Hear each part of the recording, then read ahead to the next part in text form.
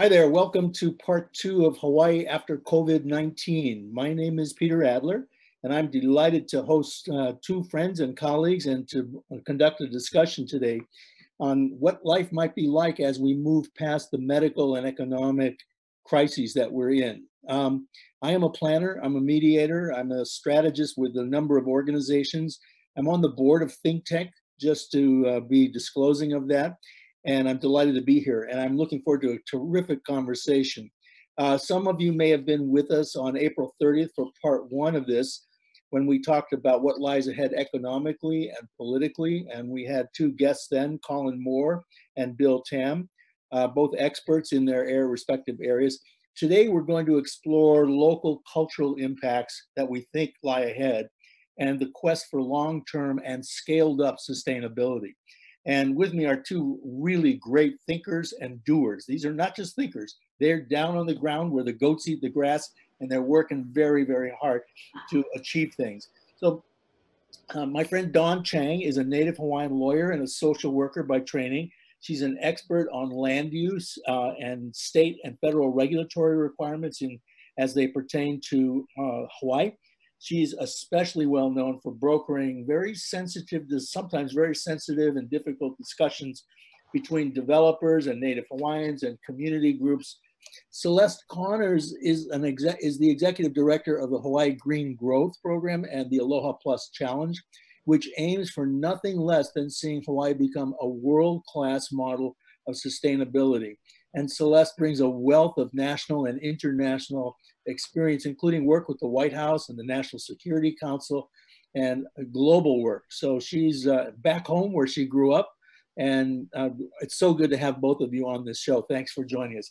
Dawn, I want to start with you, and let's dive in. So I'm looking at my notes here, but when the current medical crisis passes and the state emerges from the kind of economic freefall that we're in, what do you expect will be different in the Native Hawaiian community? What's going to be different? Well, generally, I'm a real optimistic person, but your question, my optimism is kind of tempered with the uncertainties of post-COVID and the social unrest by many of the Hawaiians in the Hawaiian community, even pre-COVID. So this is sort of my predictions. I worry there will be a tremendous pressure on the elected officials and regulatory agencies to facilitate economic recovery by either suspending, checking off the box, or accelerating public notice, access to information, protection and preservation of cultural and natural resources, and genuine community engagement. Essentially, sort of all of those compromises that have created the environment that we had pre-COVID. Environment of mistrust, disenfranchisement, and lack of transparency in decision-making.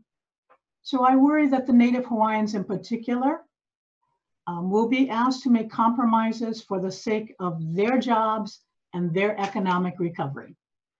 And because it's been already substantiated that Hawaiians are disproportionately adversely impacted by COVID and the economic recovery.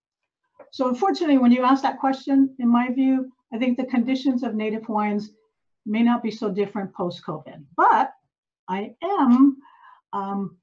think there's I do feel like there's a potentially a bright spot that we could be different if the community resists the temptation to let the pressure of economic recovery compromise genuine community engagement to determine the future of Hawaii. If we pay up front, then I think we can, we may be able to change sort of that pessimism that I just shared. So I know that all three of us are relentless optimists, but we're also pragmatic and realistic, and we work in a world that is highly political and economic.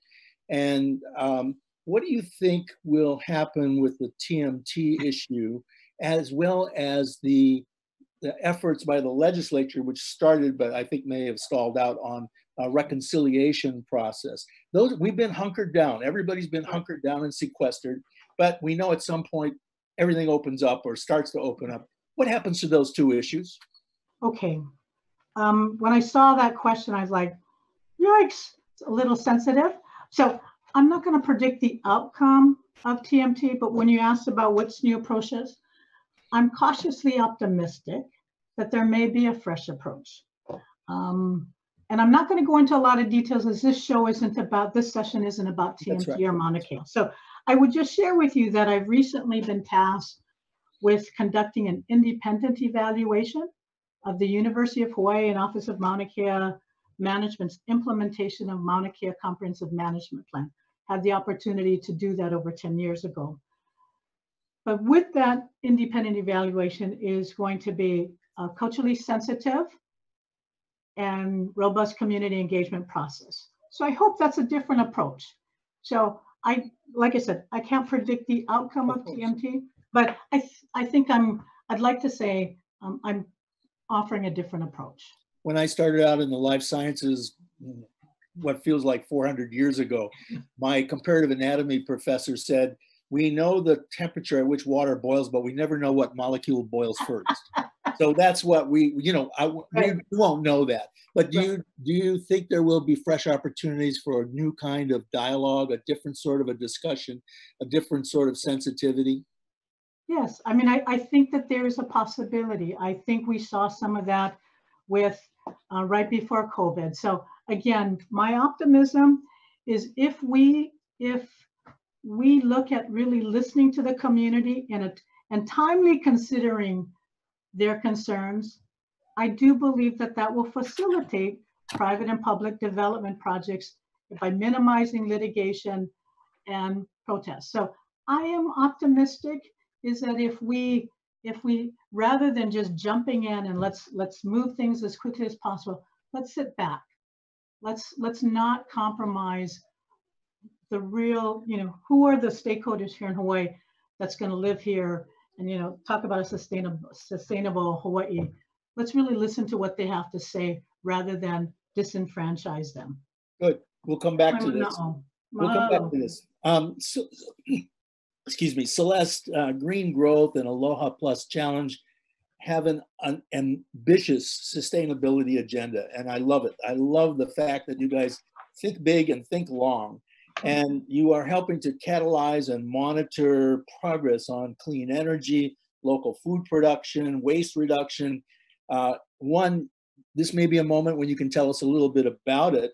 But the same question, what will be different after we come out of the current medical and economic crisis? First, tell us a little bit about it because people need to know. Yeah, no, I think, thank you so much. And so delighted to be here, Peter, with you and Don, and really mahalo what you said, very insightful. And I think it mirrors, just to your first question, Peter, what we're hearing from our partners in our community. There is a deep concern that people are going to go back quickly to business as usual, and not see this as a moment in time to stop and pause and to see how we can build back better. I think there is that desire to do that. And yet we also understand why people are eager to see the economy open up.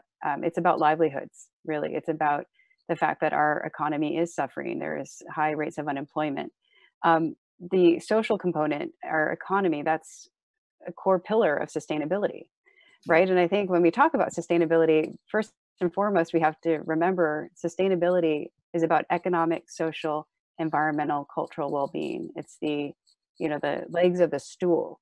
So I understand the issue of the desire to get back quickly, to have people back in jobs and have the livelihoods restored. And I think, like everything in sustainability, it's a question of how we do it. We want an outcome of economic prosperity. How we do it is critically important. And I think the different phases that we've heard, Alan Oshima as the appointed navigator and the COVID committee layout, there's a sequence to that of stabilization and recovery and resilience. And I think at some point, as sustainability practitioners, as people that we're looking at the long game, there will be a pivot at some point, but it's to make sure that we build in thoughtfully at those moments. The pivot won't happen immediately overnight and at one moment. So how are we being mindful of the decisions that we make in the near term as we think about stabilization with a view to actually securing a more resilient future for Hawaii? And you asked about Hawaii Green Growth. I've been reflecting on this a lot as well. You know, having grown up here, but spent most of my time professionally away from home working on sustainability, green growth policies, I was reminded that green growth, Peter, is actually an economic recovery strategy that emerged from the last financial crisis in 2008. And in fact, it was the leaders of the Organization of Economic Cooperation Development, France, Germany, the United States, under President Obama's leadership, that came together as leaders in a leader statement about green growth and said that it's an economic policy, right? It's to pursue these, how you can have actually prosperity by pursuing one of green growth, green economy, and green jobs. So that I think is actually very exciting. Now, this green growth policy was then further embraced by the APEC leaders when they convened here in 2011. And the APEC leaders of a regional trade group, so again, this is all through an economic lens, further committed to a green growth recovery strategy. It was that which inspired a group of really enlightened individuals prior to my returning home to come together and say, how can Hawaii get on a green growth strategy? So it was a green growth policies, economic policies that inform this. But to Don's earlier point, though, there was a much longer history of inspiration in the Malama Hawaii and former Senator Kenny Brown's speech of how you can pursue economic development through a Malama lens. So I would just say, predicting or previewing what I'll say next is how do you actually pursue what we want to do through values, a values-based conversation. And I am a pragmatic optimist too. I think we will achieve this, but it will take engaging the community, and it will be looking at all of those different ways that we can do it as a collective effort. I noticed you had on the screen the dashboard. Just further background, what we do is we over the last 10 years, or excuse me, at least 6 years, have actually been tracking progress on these 6 statewide sustainability goals. And you can actually look at this on the state.gov website, and 365 days out of the year, you can look to see how we're doing on our clean energy commitment, how we're doing on local food. And this has really now been recognized by the United Nations as Hawaii as being a model that can emerge from a crisis through a systems-based approach. Part of these track with the United Nations Sustainability Goals, and we have I think we have an unusual opportunity here to serve as a model that's exportable, not just to other Pacific islands, but globally on how you actually do this, the mechanics. Absolutely, absolutely. That's what's so exciting to me. I think that islands emerge as leaders in this, as inherently systems thinkers that build on 1,000 years of knowledge. Hawaii in particular leading on that. And again, it's not really what Hawaii aspires to do, which is what got the United Nations to recognize Hawaii as a model for sustainability. It's what Hawaii and the community, together with our civil society partners, our government, our business, are already doing together. And as the world, you know, they have these United Nations Sustainable Development Goals that I personally helped negotiate. So I feel very strongly about the SDGs. I'm even more excited that Hawaii has a local framework for SDG implementation that is bottom up. That was a process of collaboration, to Don's point, with the community, because they say you measure what matters. So first you have to go into the community, discuss what matters, and then to be able to track that on the state.gov website as a benchmark with co-developed metrics, right? Time bound against a 2030 framework. It's hugely exciting. So the international community is looking for examples on how they can build back better. And Hawaii is very well positioned to lead that based on the social infrastructure we have in place. And that's where my optimism comes in. Mm-hmm. And your pragmatism too, because you work down on the ground where you have to actually do things, and then you're monitoring. A question Absolutely. for both of you. There are different ways that the recovery could unfold over the next couple of years. And there will be a pent-up push, certainly coming out of much of the travel industry and other, you know, the restaurants and so on, to go right back to the mean of where we were before, to the average, the drift to the back to the mean. And so the question is, will that, you know, depending on the scenarios, do you think that the recovery will accelerate or hinder the sustainability goals, and the dialogue that we need to have, a better dialogue that we need to have with the Native Hawaiian community. What's your thoughts on that? Let me just, I'll just kind of chime in. I think, Peter, that is, I guess, for me, where I'm really anxious, because when you look at who's disproportionately affected by the tourism industry, I mean, the unemployment, a lot of it, Native Hawaiians or people who are on the lower rung. So they need their jobs back. But I think if we can demonstrate, leadership by saying, hey, let's really think about who do we want to attract? What is it going to take for us to, especially hearing from the Hawaiian community as to how do we protect these resources? Both Celeste and I were talking about places that we remember going hiking, that we don't even do that anymore. Small kid time. Yeah, but I think for me, a lot of that is education. If we don't want someone to do something, we got to tell them why it's kapu, what's happened.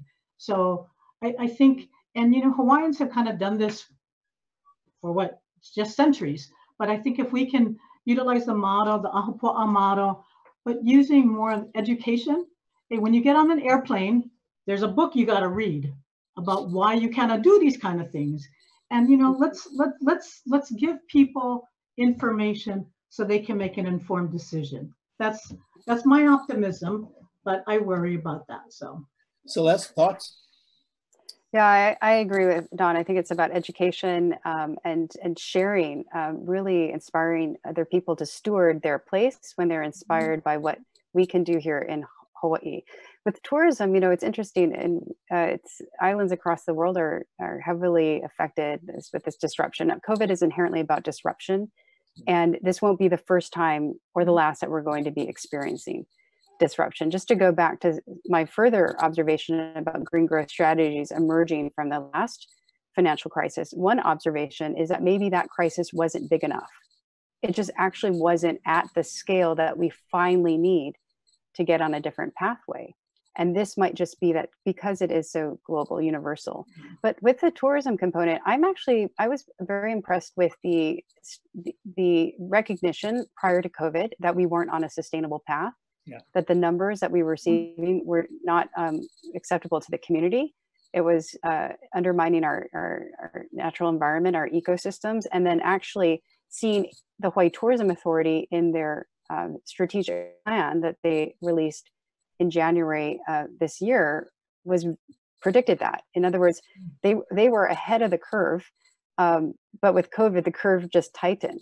So if you read the strategic plan, it is based in Malama values. The Malama mandate is in the back of that. It also looks at engaging the community constructively in shaping that tourism future. So I think that's a great state plan that has emerged from that. And let's just see how we can all come together to help implement that. I also on the education point, and Don mentioned the ahupua'a. Again, this is another area that as we think about new opportunities for Hawaii, as we diversify our economy, look for education opportunities, Hawaii continues to be a place that can inspire. And really, I would like to bring a youth voice into this conversation of how we're engaging Hawaii's future leaders in being actively involved in that conversation. Because if you grow up in an island economy, you're very aware that what you do in your upper watershed affects your coral reef. And that might be an awareness that not every community benefits from. And that's another area that we should be looking at as we think about our future tourism economy and having that community engagement. So in crisis, there is danger, but there is also opportunity. And we are at one of those interesting moments to think about pivots, to think about a reset. Now imagine that we had Governor Ige, Alan Oshima, the Senate President Pochi, and the Speaker Saiki, and all the other important people who control the levers, at least, or influence the levers of power. What would we tell them to do more specifically, both on Native Hawaiian issues and on sustainability issues? And you can see the linkages between these two conversations because they're very linked in my mind. But what would we tell them? Down on the ground where the chickens and the minor birds are, and where where the grandkids run around in the grass. What would we have them do? What would we brainstorm and propose to them? Well, this is, if you ask me, I guess, Peter, this is what I would say. I would say leadership is recognizing and acknowledging that your community has the capacity to do a lot of that without you having to direct how we communicate, how we do this reconciliation. Let the community actually come up and generate some concept and some ideas themselves. Don't tell them what they should be doing, but rather let's really listen to them and let's really ask the community what's best for you. We're kind of caught in this Western world where everything is monetized. The more you pay, the more value you think. So if you got to pay more money to go into the lo'i patch and work, maybe that's the kind of tourism or economy we want to start looking at. We don't want to. So there's something about that kind of very deep, and I know you're an expert on this and you practice it as well as Celeste, and I do a lot of that too, that kind of very deep consultation and engagement to solicit the specific ideas out of people where they live. And we know that we're very diverse here. The districts are not all the same. The islands are not all the same. The cultures are not all the same. Within Hawaiian culture, there are many variations. And so your notion is got to get down on the ground and talk to people and ask them and collect those ideas up. Celeste, do you have other thoughts? What would we do down on the ground if we're talking to the important people here, the big leaders and all that stuff? And by the way, I give them credit because they are trying to do some of this. So I don't mean this as a criticism. Right. But what would we have them do? Yeah, and I agree with you, Peter. I give them a lot of credit, with the work that the governor and Alan and the Senate president and speaker are trying to do. Myself, having been in government for over a decade, it's a tough job, and it's about accountability and ultimately needing to make tough decisions. So I think, first of all, I would give them empathy and thank them for showing leadership in this. And to Don's point, too, as Mary Robinson actually said something in an interview this morning. Exactly your question, what can the individual do during this time of COVID? And she said, well, the individual is a consumer. The individual is a voter. The individual has agency in these different ways. And so I think it just goes to that sense that I embrace of collective responsibility. Right. What we can do at the individual level, what we can do in the private sector, in the community, and in government being one ecosystem. And so, but I also want to acknowledge those exact leaders for this time last year, actually reaffirming their commitment to sustainability by signing the, acknowledging the 5-year anniversary of the Aloha Plus Challenge and signing on to the local 2030 commitment statement, where they are committing to be a model for sustainability. So that takes leadership to come together. I think this will come down to implementation and action, as you noted. So if the final slide I would show that I've sort of put forward here that I'm excited about is one about this survey. So again, everybody trying to do the part. What we as a network-based organization with a diverse group of partners, over 100 individuals and institutions, together said, how do we bring our collective voice and ideas to this? We ran a survey. As you can see, we had over 300 participants and responses with diversity of sectors. It was very exciting. Then we actually had a conversation recently about this. The survey's still open, but we are able now to see some of the actual projects that would connect green growth policies to action. And these are very innovative. It's how do we support our farm to school programs that so many folks in government and out of government are working on together as both immediate job opportunities, but getting us on that longer term resiliency pathway. Kevin, Chang, and Miwa from KUA wrote a really exciting op-ed over the weekend laying out their vision for what this could look like with investments in food security and resilience. And then we also have some interesting projects that people put forward in the creative industries, that we have university professors working with students in animation, and these are types of jobs that you could actually do remotely. So I would love to draw attention to the survey and how we hope with Alan and others to share this data, connect the resources that we anticipate will be coming into the state to specific projects that provide employment, livelihoods, and builds resilience. Perfect. You know, we only have a couple minutes left, but both of you have been leaders in different ways in different sectors at different times. The best definition of leadership I ever heard was what Winston Churchill said. He said, leadership is just moving from failure to failure with enthusiasm. And really that's what is needed, this kind of core optimism, but really with the pragmatic look, the kinds of projects that are generated that sort of have that economic, environmental, job, you know, that they have a certain prospect that cuts across the usual domains that get in the way of the usual fights. So I'm very optimistic. I'll give you a 1 minute each just to kind of sum up any final thoughts or benedictions that you might want to add to this conversation. So Dawn, over to you. But like I said, I am an eternal optimist. And I do, I mean, I think all of us have had, if we take this opportunity during this pause and really reflect, what kind of a community do we really want? And really try to do something to make that happen.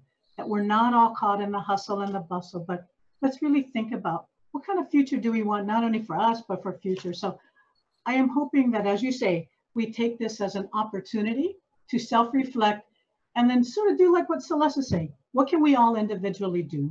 So I will continue to be that optimism. But again, thank you, Peter, and ThinkTech, and good to be on the same show with Celeste. Thank you. Celeste, any final thought? We still got a minute left.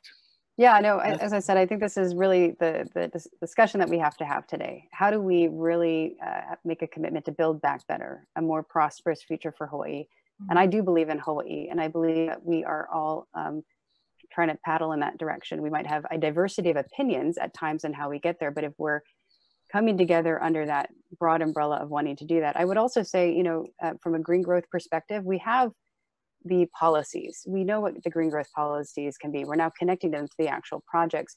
I think it comes down to acting and implementing an action at this point, and then recognizing that, again, it's the diversity of players that will come together to make that happen. So I would like to think about this as really acting on the things that we know, building on the the 1,000-year knowledge and history that Hawaii has, that has been recognized, and other people are really wanting to support Hawaii's success in this and support the innovations that will emerge from Hawaii. Terrific. Thank you so much. You are both catalytic converters, and we're on the way. So thank you so much for joining us today, and we'll sign off, and best of luck in all of your endeavors. Thank you very much. Thank you, Peter. Thank you, Don. Aloha. Aloha.